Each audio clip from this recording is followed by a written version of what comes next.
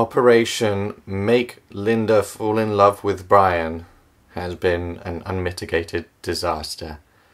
He's just left now, but I had him round to watch the Kite Runner on TV. It seemed like the perfect choice. You know, it was on TV, so that's something Linda likes. And it was about kites, presumably, but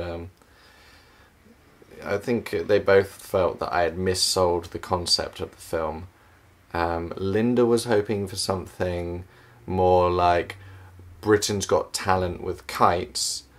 Brian was a bit disappointed about the amount of kites. He got a bit upset that the kites only played a supplementary role in a film that was basically about people.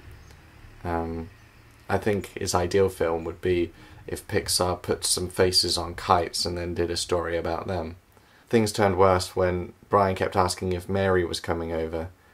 He said he had a crush on her and that he was hoping to make a move and develop a meaningful relationship with her. I think we were both a bit gutted. Linda took it harder. I'm not very worried. I don't really see Brian as a threat. The most he's managed to say to her so far is, "Huh?"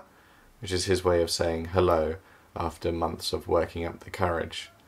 But liking Mary is a bit of a sensitive subject with Linda. She's always suspected that I have a thing for Mary. But she always picks herself up again by reassuring me that not only am I not Mary's type, that I have absolutely no chance with her.